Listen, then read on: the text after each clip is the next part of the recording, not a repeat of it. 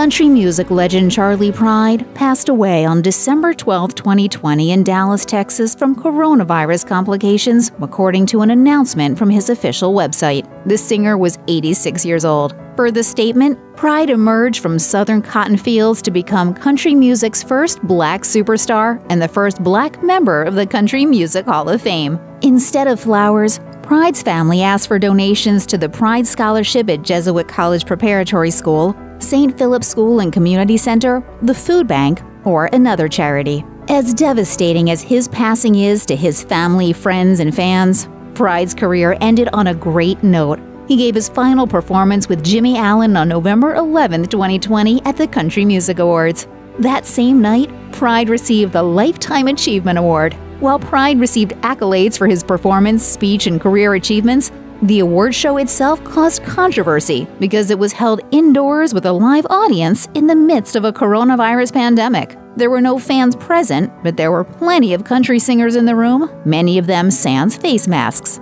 Sources told TMZ that the Kissin' Angel Good Mornin' singer had recently been admitted to the intensive care unit of a local hospital. The coronavirus patient was isolated from his family members and friends as his health declined. Then, the country music icon was moved into hospice care, where he passed away with his wife Rosine Pride by his side. Maren Morris had a big night at the 2020 CMAs, scooping up 3 awards according to People. Despite the accolades that she received, Morris questioned how the night factored into Charley Pride's passing. In a now-deleted tweet, Morris wrote, "I didn't want to jump to conclusions because no family statement has been made, but if this was a result of the CMAs being indoors, we should all be outraged."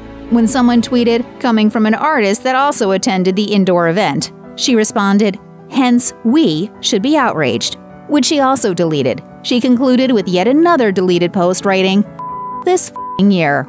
Country singer Mickey Guyton responded, "Girl, I thought the same damn thing."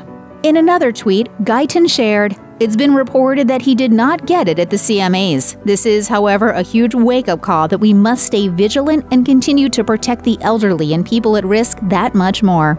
The Country Music Association and Pride's representative issued a joint statement to E!, sharing that Pride tested negative before he traveled to Nashville for the show, when he arrived in Nashville, on the day of the show, and after he returned home to Texas following the CMAs. The statement concluded, "All of us in the country music community are heartbroken by Charley's passing.